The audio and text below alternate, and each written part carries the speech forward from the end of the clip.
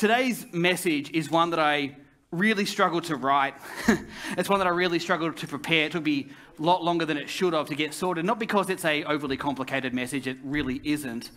But it's because it touches on an area in my life that I haven't given as much value to as I probably should have.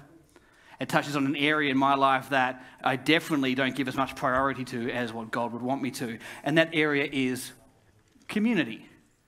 The idea that we are created for community, that we are created for connection, the idea that people need people. And I could stand up here and list off all the ways that this is good for us and why it matters, and considering that's the point of the message, I probably will. But before I do, I kind of need to express my failings and my shortcomings in this area so that you sort of know where I'm coming from and what God is doing in my heart through this. So I have jokingly, probably too jokingly, often jokingly have said that I do not really like people. People who know me know this. That is a lie though. I really, really love people. I love helping people. I love seeing people grow. I love seeing people succeed and grow into whatever their potential is. I love seeing people learn new things about the Bible and God and themselves. I really, really love people. The problem is, I make it as one-sided as I can. In that way, I mean, I want to help people, but I don't want people to help me. I want to offer advice, but I'm not going to ask anyone else for advice. I want to help and guide people through their hard times, but when I go through hard times, I'm going to lock it down and keep it to myself, and I'm going to work it out myself. And as I prepped this, I had to ask myself the question, why am I like this? Because it's obviously not healthy. And it didn't take me long to work it out. It's because I've had poor examples of community in my life growing up. As a kid, our first community is normally our family, our parents and our siblings. My parents divorced when I was young. So there was messy custody battles and all that sort of stuff. So my concept of community from day one was a bit skewed. Then in primary school, I was a chubby redhead, which is something I've carried successfully through to adulthood. If I make the joke, nobody else can. Which means that at primary school, I was an easy target. So I was bullied, which meant that I developed, some trust issues. I developed some self-esteem issues, and I carried them into my early adult life, and I struggled to make deep connections with people. I had friends, sure, but those relationships were based more in an activity we were doing, not in the person themselves, which meant that as time moved on and availability shifted, those relationships fell apart because they weren't based on a deep connection. They were just based on whatever we happened to be doing. And I know there are some people here who know what I'm talking about, who have lots of mates, but not many friends, because there is a difference. But also there's some people here going, I don't know what you're talking about. I don't care what my friends and I do together. As long as we keep doing stuff together, that's what matters. There are people here who know what I mean when they think of the business of life, and when friendships aren't as close as they used to be, they realize they don't have the time or the effort or the motivation to develop and foster new ones. While others are going, you are crazy. My friendships, my relationships, my connections are so important to me that I would do everything in my power. I would make every effort to maintain and continue them. So, confession time, I have not made every effort at all. At some point in time, I resigned myself to the fact that community is a good thing for everybody else, but it's not fundamentally something that I needed. So that's where my heart and head was at. And then Pastor Rob comes to me and goes, hey, Chris, I know you're already writing a message, but can you shelve that one and write a message on community and inspiring and encouraging people to join a small group? And of course I went, absolutely, boss. Yes, sir, I'll get that done for you. And internally I screamed. Because community isn't something that I have placed enough value on. And I needed to share this before I get into the message proper so that you can understand what God is doing in my heart. And hopefully it can help you relate a little bit to where I'm at and allow God to work on you as well. So in the nearly 40 years of my life, as I said, I have resigned myself to the fact that community was a good thing, it's a healthy thing, it's a necessary thing for everybody else. In fact, community to me was just the people that I was around. It was based in location or activity, not in the people themselves. For most of my adult life, my community was my work colleagues, the people I work with from 9 till 5. But when one of them resigned or was fired or moved on or whatever, well, then they were no longer part of my community because I no longer work with them. Their replacement now was. The people I considered to be in my community were the people that happened to attend the same places that I did on a regular basis until they no longer did. And what I didn't realize, what I stupidly didn't realize or didn't get, is that my disregard for the importance of community in my life was and is doing damage to me. Proverbs 27:17 says, iron sharpens iron and one person sharpens the wits of another. When I read that, I think of like two iron bars clanging together and sparks flying, but I can tell you if you whack two bits of metal together hard, they don't sharpen each other. They spark and they chip and they bend. No, the process of sharpening an iron tool, it required careful and persistent striking of the tool against the sharpener. If you wanted to sharpen a shovel, for example, you took a long time to gradually hone that edge, to smooth it out, to get it to the desired sharpness. It was a process. The analogy continues, which means that we need to have longer-term relationships to continue to refine, grow, and sharpen us. The damage that was being done in my life was that I convinced myself that I was always to be the sharpener, never the one being sharpened. I always wanted to give out, but I didn't want to take back on board, which means over time I am worn down, I get chipped away, I get blunted, I get damaged. Ironically, my effectiveness to do the things that I love, which is to support people, becomes less effective because I'm not being refined and honed and grown myself. If our relationships are only one way, they're only one-sided, then we are always doing the sharpening and we're never being sharpened ourselves, or we are always being sharpened, but we're never giving anything back. We're always being sharpened, but we're never using that sharpness for anything good. We're never doing anything with it. And if we don't have relationships at all, well then we, or the iron, gets brittle, it rusts, and over time it can no longer stand up to any sort of stress.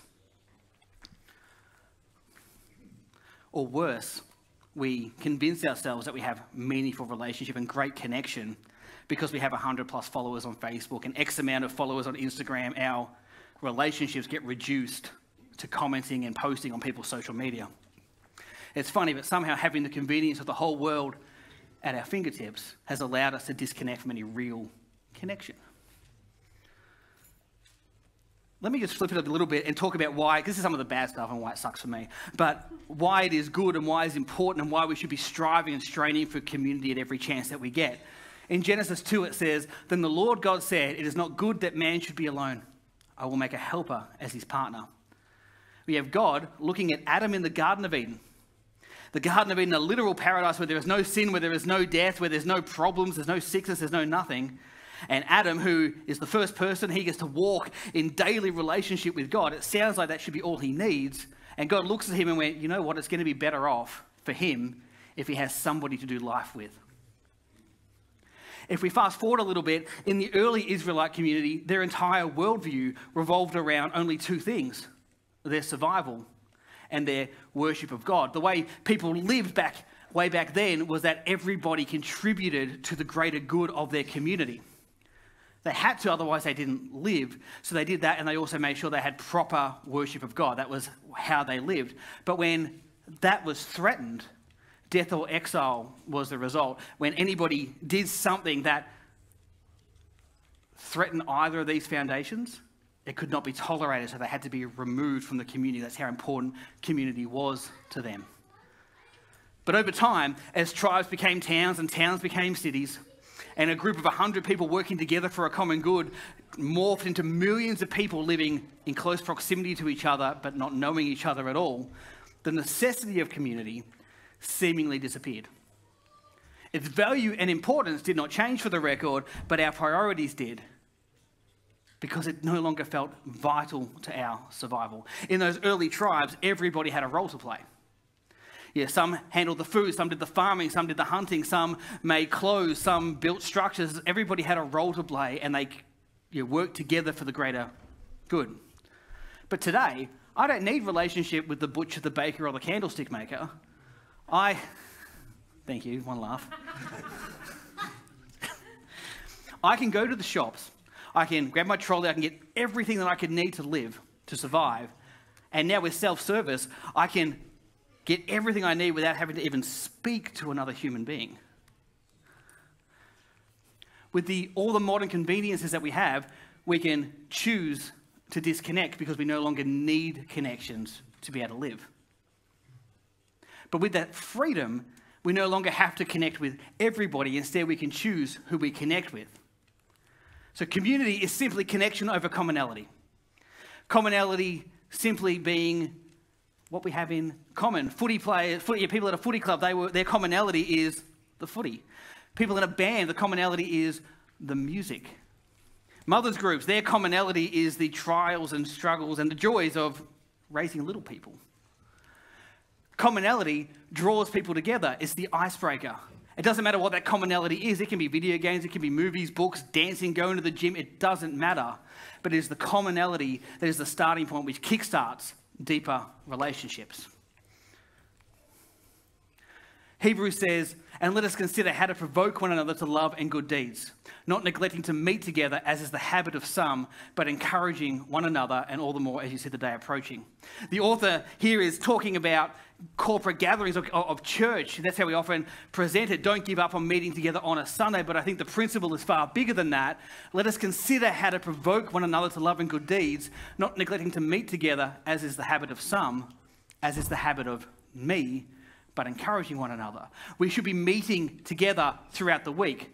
Church should be more than just here on a Sunday morning. And what I find funny and what I kind of struggle with is that for every other area of life other than church, people tend to be pretty good at it. Sports people will attend their weekly training, their social nights, their end of season breakups. Musicians will be at band practice. Gamers won't miss their gaming nights. Movie lovers will always find the time to go see the latest releases. Yet, when it comes to church, we somehow think that meeting together here on a Sunday is often enough. Community is simply connection over commonality. And what do we all have in common? God loves us. Even if you don't believe in God yet, this is true. And I'm trying to push the importance of community and ultimately of small groups today, not as a metric. It's not about getting a graph to look pretty and go, we've got X amount of people in a small group. I don't really care about that. And it's definitely not to make your life busier, because I know what it's like to be busy, but because I believe community is essential for all of our spiritual, mental, and even physical health. It's essential for us to grow in our faith, to work through our sins, to become more Christ-like. We need to sharpen people around us, and likewise we need to be sharpened by people. Our relationship with God is more than a Sunday morning. There needs to be a bit of a shift in the way we think about church, because too often we think about church as being, yes, I'm here from 10:30 to 12 o'clock on a Sunday, I go to church. But there needs to be a shift in that, because church is more than just this. Church is who we are. Our relationship with God is more than just this. It should be something that we work on constantly. In the quiet spaces where it's just you and God, and just as importantly, in community with like-minded believers who can challenge you, who can learn from you, and where you can keep each other accountable to make sure that what you think God is telling you to do is actually in alignment with who God is. When COVID shut down society and people weren't allowed to gather, what happened? Studies show that mental health and stress-related symptoms rose dramatically. When people weren't allowed to get together, when people weren't allowed to socialize, when people weren't allowed to gather, there was a demonstrable proof that people's physical and mental health suffered greatly. And in the spiritual side of stuff, we here at Epi, we stayed online as best we could. We tried to be deliberate about connecting with people as much as we could. But I know for a fact that it wasn't enough for everybody. I know people from this church, from other churches and churches all around the world, that not being able to gather push their faith, push their concept of community, their value of church to an absolute breaking point. And then because they couldn't be supported, because they couldn't gather together, because they couldn't be around other like-minded believers, eventually it broke and they walked away. Community is simply connection over commonality. And when that connection doesn't occur, people feel isolated, they feel forgotten, they feel rejected, they feel unwanted. And then if they live in that space long enough, they convince themselves that they are better off doing life alone. Community is simply connection over commonality. And what do we have in common? Well, as I said, God loves us. For hopefully the vast majority of us, we believe in Jesus. We want to live lives that bring us closer to God. We want to see our friends and families saved. We want to see God working in and through our lives. And let me tell you, we will see greater results, greater transformation, more of what God is doing when we journey together. Matthew 18 says, "For where 2 or 3 are gathered in my name, I am there among them." So why join a small group if you're not in one already? Because it will refine you, equip you, support you, and grow you. It will help you grow into the person that God has created you to be, and it will also help prepare you for whatever it is God wants you to do next. Matthew 28 says, "And Jesus came and said to them, 'All authority in heaven and on earth has been given to me. Go therefore and make disciples of all nations, baptizing them in the name of the Father and of the Son and of the Holy Spirit, and teaching them to obey everything that I have commanded you. And remember, I am with you always to the end of the age.'" This is the Great Commission. It's not an instruction for a handful of people. This is a call that every follower of Jesus, every believer is supposed to be doing. The Great Commission, our part in fulfilling this, will vary from person to person, but it is something that we all need to be preparing and training for. Footy players, they train together to increase their skills, but also to better understand the strengths and weaknesses of their teammates so they can work together as a team more cohesively. Musicians practice together so they can discover their sound. They practice together so that, I don't know if you notice when Beck is worship leading, she makes all these weird hand gestures. She's not dancing. This is a complex set of instructions that her band understands. I think that just means play it again. But yes, chorus. So that they know where she is leading them. They train and they practice together so that when she does those hand actions, they're not going, "What is she doing?" They go, "Yep, we know what that means," and they can keep playing and they can keep working together more cohesively as a team. The nerds like me, video gamers, we will share tips, tricks, and strategies with each other so that we can all become better at the games that we play. Mothers groups will share what has and hasn't worked with their kids and offer support to each other. Yet Christians, if you aren't in a link, if you aren't in a small group, the question I have is, who is developing you? Who are you training with?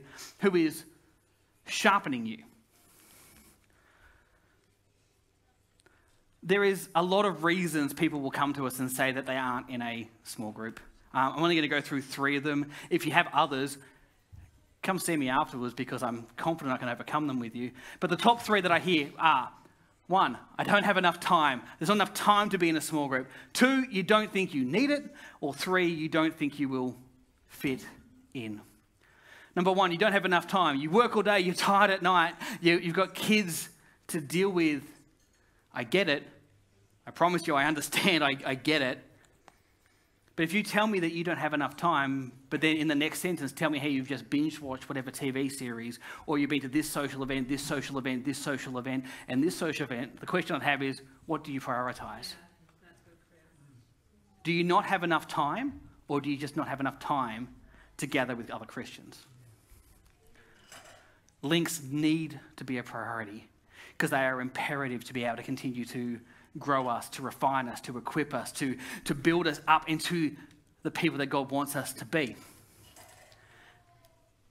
If you actually don't have enough time because you work stupid hours and it's just really difficult to find a night that's free, not because you're filling it up with other random junk, but because it's just legitimately you don't have time, then I would encourage you to say that attending inconsistently is better than not attending at all. Yeah. If you can only attend a small group once a month, do that. Yeah. If it's once a fortnight, do it. It doesn't. If you can make it every week, amazing. But if you can't, go when you can because it is good for you and it is good for the people that you are gathering with. Yes. If you actually don't have time because your rosters are all over the place and the only time that you're available is, say, midday on a Monday, start your own link. Go, you know what, I'm going to run my own small group based on my availability, which is midday on a Monday morning, because I'm confident that if it works for you, there's going to be other people that it will work for. Yeah, that's right. At the moment, most of our links are in the evening. The vast majority of them are at night. Nights don't work for everybody. I get it. If that doesn't work for you, start your own. Option 2, you don't think you need community. If you truly don't think you need community, if you truly don't think you need anybody in your life, can I tell you that the enemy has you exactly where he wants you? Amen. The enemy wants you isolated, because when you are isolated, when there's nobody keeping you accountable, when you're not checking in with anybody, when there's nobody around you, then it's really easy to lie to you. It's really easy to convince you that you are better off alone, but you're not. Because you don't know when you've gotten off track. There's nobody to pull you back in line. And what will happen is there'll be enough truth in there to sound convincing, to sound believable. But if you've convinced yourself that you don't need to gather with people, that you don't need anybody else, then you are living and believing a very dangerous lie. Or if you are like me and you've avoided community and treated it primarily as one way, this is another confession from me, this is selfishness disguised as supportiveness. It's supportive because we generally want to help people, but it's selfish because I don't allow people to use what God has created in them to support and to grow me. That selfishness ultimately will lead to damage, brokenness, bluntness, and being unable to hold up to stress. And you may hear that and you might go, no, I'm fine. I was like that for probably 35 years. And I could do it all on my own, and I was perfectly fine, and I just keep plodding along, keep getting through stuff, and then my wife got diagnosed with cancer, and I went, I'm not fine. I'm not fine at all, and I no longer had the strength or the durability to stand up and do that on my own. And thankfully, even if I didn't want it, this community gathered around me and went, okay, Chris, you can't do this on your own. We're going to pick you up and carry you. The problem is, my weakness, my failing in this is, once she got better again, I immediately went back to my old ways of going, cool, I need you for that time, but I don't need you anymore. I'm wrong. I do need people, so keep me accountable. Okay? And lastly, if you don't think you'll fit in, because you're worried that people won't like you or that people won't take you seriously, I would love to promise you that that won't happen. I'm confident that all of our links will be as friendly and accommodating as possible, but the truth is, we don't click with everybody. We don't like everybody. That's okay. Do not give up on community. Yeah. What I see happen is, I'll ask somebody, why aren't you in a link? Why aren't you in a small group? I tried one a couple of years ago, but I just didn't get along with the group, so I haven't gone back. Or I didn't like the direction they were studying. I didn't like what they were doing, so I went, this isn't for me, and I just gave up on it. I would suggest trial a link for a couple of weeks. If it doesn't work for you, if it isn't the right fit, trial another. Yeah. Or if there is a specific area, an interest or hobby that you find it easier to connect over, start your own link based around that, because even if you think no one else would be interested, I can be pretty confident saying even those of us who feel most alone would be surprised how many people feel just as alone that are sitting right next to us. Community is simply connection over commonality. What we have in common is that we all need community. If you are already actively involved in a link, there's two things I need you to be doing. I need you to be talking about it. I need you to be sharing with people how good your link is, what you are learning, how it is building you up, how it is encouraging you, how you are getting benefit and value out of it. I need you to be inviting people to come and join you in your link. And secondly, I need you to start giving thought to if it's time to maybe leave your link and start a new one so that you can share those benefits with a different audience and a different group of people.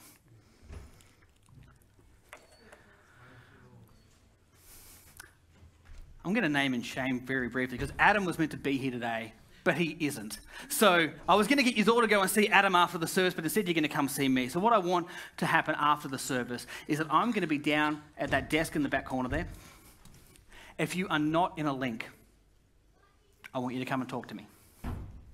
If you are in a link and you're looking to start one of your own, come and talk to me. If you don't think you want to be in a link, come and talk to me so I can help you work through those objections. Basically, unless you are actively involved in a link, I want you to come and talk to me, because I believe that every single one of us needs to be in a group, needs to be in community, needs to be around other people. If it's really, really, really busy, I'll organise someone to come and take your coffee order so you don't miss out or you wait your turn. Yeah. If you are not in a link or you want to start your own, come and see me so I can help you find the best fit for you, or work out when it would work for you to start one, or how to help equip and support you so that if you do start your own, it is successful.